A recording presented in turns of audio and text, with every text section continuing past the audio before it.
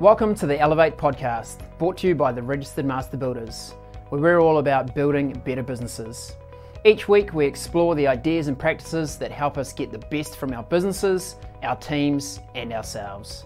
I'm your host, Ryan Castle, along with Dr. Mike Ashby. We talk to experts, advocates and business owners in the construction industry to share their knowledge, insights and experiences to help you build a better business and enjoy a better life. In addition to the podcast, the Registered Master Builders Elevate is also an online learning platform hosting courses, programs and content that help construction business owners and their staff to build a better business.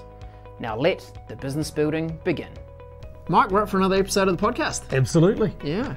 And another episode, or certainly another piece that's big in the psyche of New Zealand at the moment, is the Rugby World Cup. Absolutely, yeah. And as you know, Kiwis, we're pretty proud of our All Blacks and what they've achieved. We are, and I'm conscious that people listening to the podcast, some of whom are kind of, oh, rugby. Actually, it's not so much about the rugby. The fascination for me, all right, over and above the rugby, because yes, lifelong fan, etc. But I am just fascinated by the level of performance that the All Blacks demonstrate. And I keep making the point, this is one of the most successful organisations in any endeavour. You know, to have that kind of winning record, what is it, 85, 87%, is not about sport. It is about how a group of people organise themselves to excel over and over and over again. And they've got really since 2004, they are on a par with great companies like Apple, which has also done a pretty fantastic job. Amazon, which has had that growth. But it's even more precise in a sporting sense, because if you lose enough, you're going to kind of your position in the rankings going to drop down. So I think they were really, and it's very, very transparent, right? In a way that business is not. So much so, and we're fans, but rugby is professional now. This is a business organisation whose product happens to be a sport, but they are a professional organisation, right from the way they are governed to the sponsorship deals and commercials that they have to make work, through to the performance on the field. And even the very best companies in the world normally only have to give profit indications once a quarter and release their results once every 6 months.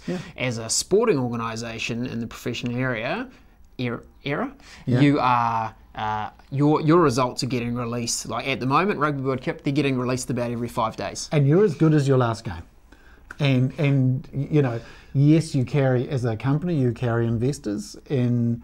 Particularly in New Zealand, it is part of our culture. It is something that we have a national pride in and a national investment in, that it's kind of, it's not quite the happiness of an entire nation is contingent on it. I think we're a little more mature about it now that we've finally got that second one out of the way. Certainly before 2011, it was pretty desperate. It was. But what's really interesting is, I'm so interested in the way Steve Hansen thinks and talks about his leadership, and in particular I'm interested in the history of what he stepped into, what he's been part of since 2004. So it started with Graham Henry. When they started out, they took over as the coaching team, and even that in itself, that was a development. We didn't just have one coach, we had a coaching team. There was a culture of heavy drinking. There was a culture of complacency. It was not in good shape. And these guys sat down, so Graham Henry, Steve Hansen, Wayne Smith, really critical part of it. The big thinker in all of it. Huge. Brian Lahore, Tana Rumanga was the captain, Richie McCaw was already an heir apparent. Yes. And a bunch of those guys sat down and took a look at what they did. And the fundamental problem was whatever plan the coaches had usually disappeared on field, and the game would be lost because the players wouldn't execute the plan, and not through lack of a good plan. Sometimes a lack of a good plan, but what is it that Mike Tyson says? Everybody has a plan until they get punched in the mouth, and then everything changes, right? And that's what was happening, consistently happening, was that they weren't dealing with the challenges.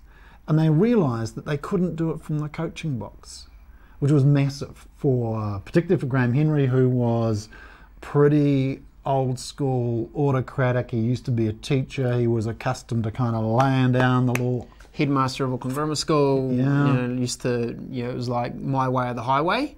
Totally. And that's even for him evolving his leadership style to be able to take on the feedback from those players and go, how do we resolve this? Not like, I've got to have all the answers and let me tell you how we should do it. Yeah. But being open to that. Huge. And look, he'd coached Wales and he'd coached the Lions. He'd been a very successful coach with that approach. And an example of how he had to let that go and shift the leadership from the coaching box to the field was Tana Rumanga. There was a story I've heard several times, including from Raylene, how Tana said to Graham Henry, "Hey Ted, who's the pre-match talk for? Who's the team talk for?" And Graham Henry said, "Well, T, it's for you. It's help you get kind of fired up and all inspired." And T said, and Tana Rumanga said, "Well, Ted, I think it's for you. It doesn't work for us." And Henry was shattered. It was kind of, oh my God. Had spent all week planning it, like thinking about the right thing to say, making sure it was going to be delivered with choosing the right words and firing them up. Not interested. And so I think that an incredible ability to let go of what had been successful but wasn't working for these guys. And if we unpick that a little bit, I'm sure part of why it wasn't working is that different players are individuals and they respond to things in different ways, right? Yeah. Some of them will be wanting to be inside their own heads pre-game. Yep. They, you see lots of them these days walking around with headphones on, they're in their own zone. All the discussion has already happened and they know the job they have to play and they will motivate themselves. We're talking about elite sports people here. Yeah. You don't need to motivate them. No. They are out to perform at the highest level. They're there to win. But the way they get in their zone to deliver at that level of performance is going to be different for each individual. Yeah. So as a leader, when you go, I've got a one-size-fits-all that's going to help everyone get motivated, help everyone be focused on the job they need to do, it's just never going to work. You've got to get some of that individual view happening. You've got to get that individual view, and I watched I was on a plane and I watched the Richie McCaw documentary Chasing Great, and he was a very unusual sort of character, incredibly intense, and the closer he got to the game, the more inside he went. And he said, even for the 2015 World Cup final, which was his last game, he said he would not allow any thoughts beyond those 80 minutes. Possibly 85 minutes if it went to extra time, that's all. So nothing existed. He had no thoughts about his future. That, incredible mental discipline. And he'd just close down, close in. And he'd be, by acknowledgement, pretty difficult to live with because he was so intense. Now, he's really, really unusual. But I guess the point is, isn't it interesting that the individual, part of the challenge for the leaders, the coaches, people like Wayne Smith and Steve Hansen and Ian Foster, any of those guys, is that having different approaches for each individual, and at the same time, there's one huge message about team. Absolutely. And the importance of team. Brian Lahore actually was the other person who was in on that session, and he talked about how better people make better All Blacks. So they were very much focused on taking care of the individuals as individuals. And so when we say in the program, managers all staff have three questions. Do you care about me? Can I trust you? And are you committed to quality? Well, the do you care about me in the All Black context was, hey, you've come from this sort of background, you've achieved maybe this at school, maybe not so much. Here's your career and it's going to end. So how do we equip you for post-rugby? So huge amount of attention, including guys like my old friend Neil Sorensen, who was in charge of the performance side of it. And that was a lot about player welfare. So very, deeply concerned about individuals, their caliber, their curiosity, their behaviours, and then they had a rule: no dickheads. So if your values didn't fit, if you were not a good person, if you were not kind of aligned with the team, you wouldn't last. And we see, by contrast, at the moment, the French camp, and of course our only insight is via the media, but the media saying, sounds like there is a revolt happening in the French camp, and the captain's not being selected because he's fallen out with the coach, and blah, blah, blah. And that's a repeat of, I think, 2011 in New Zealand, kind of the same thing. And you just can't build a cohesive culture and then an on-field performance when you got that kind of stuff going on. Well, I think they do have a funny sort of culture, though, because if you remember, they played in that final outstandingly well. But that just says that their culture was less about team and more about individuals, perhaps. It's a different culture. What we see in our culture with the All Blacks, or with this successful organisation, is consistently delivering because of an immense focus on the team and teamwork and being good in the team. And then they've got a whole lot of stuff about the legacy in terms of, you don't occupy that jersey by right, it's only yours, you're borrowing it, you're leaving it in a better place, and all those kind of, rituals and stuff. But fundamentally, it's about the team comes first. And we know that in any organisations, the most successful organisations are those that are organised around teams. Remember the work we've seen Marcus Buckingham do, for example, on how much more engaged people are when they are part of a team. And I think the culture in today's organisations, the expectation on today's organisations, actually has to be around, these are groups of teams. I think we're beginning to understand that dynamic in the workplace, that people are engaged as part of a team. How we do that deliberately is one of the challenges, I think, one of the great challenges. And the All Blacks talk about this term of devolved leadership. Coming back to the challenge they were facing, things were, there was a pre-game plan, or game plan prior to the match starting. Everyone thought it might unfold this way, so that's what they planned for. Things then happened on the field, and they just didn't know how to deal with that. Yeah. And you couldn't go as a player, you couldn't go, oh, could you just pause the match for a moment? Yeah, that's right. I just need to go up and talk to the coach and decide what we're going to do now that everything's changed. Yeah. So they figured out that they really needed to devolve leadership down to a senior player group who could make on-field decisions in there. And the All Blacks then had a fantastic mental skills coach, Gilbert Anoka, which by all accounts has been phenomenally influential, helping people do things like get grounded right in the middle of the highest pressure situations, to be able to pause, ground themselves, get calm, and go, what's the best decision here right now? Yeah. And the only way they've been able to do that is this idea of devolved leadership. And it's this has also come through in the military. A lot of the military, the old style of command and control of someone sitting in a battle room thousands of miles away with their cups of tea, making decisions about how things would unfold. And they just know that things change exceptionally quickly on a battlefield, and you have to equip your on-field battle leaders with the data, the information, the skills, the knowledge to be able to make split-second decisions. And nowhere is life more real than on battlefield. For sure. And the amount of pressure they face by comparison. And so a lot of the military teaching now is around devolved leadership. How do we make decisions in the field quickly? And the interesting thing from again go back to the All Blacks is it failed massively.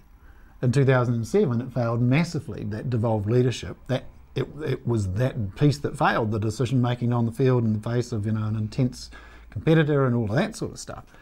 The courage piece, the real learning piece, was to stick with that coaching team, to back them despite the failures.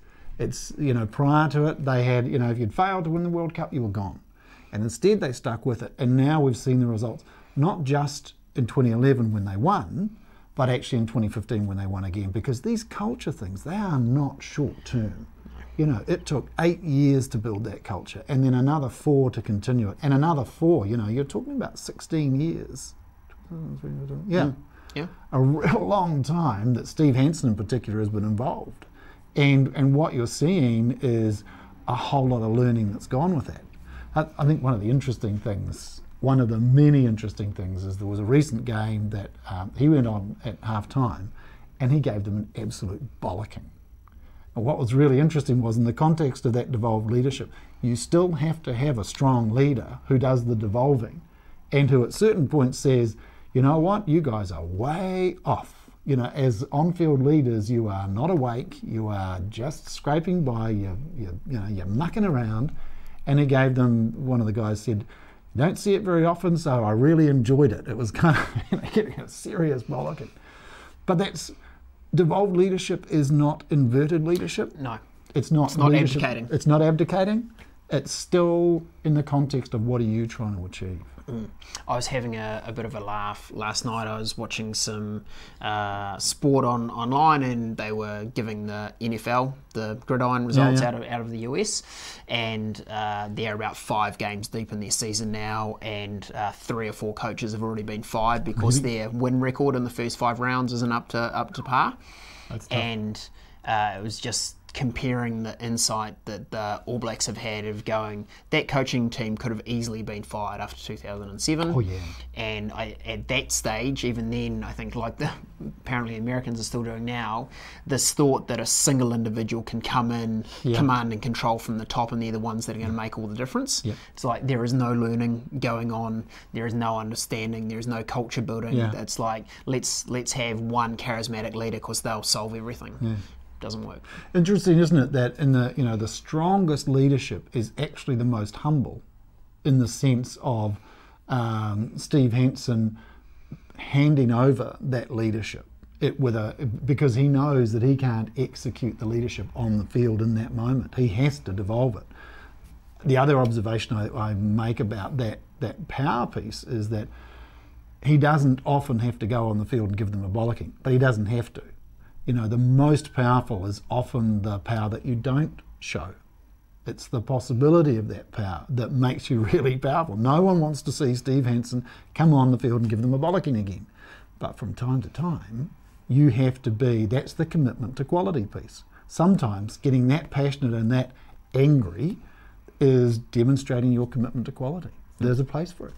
And it's about calling out the team for the things that they signed up to. Yeah.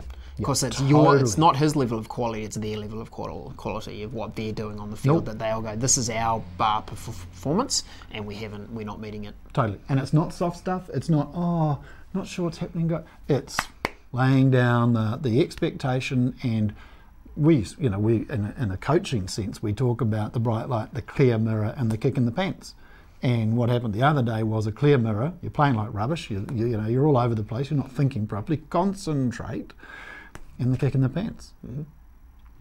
It's fascinating to watch not only the competition, but the psychology and what lies behind performance at the highest possible level. Absolutely, where it's publicly on show.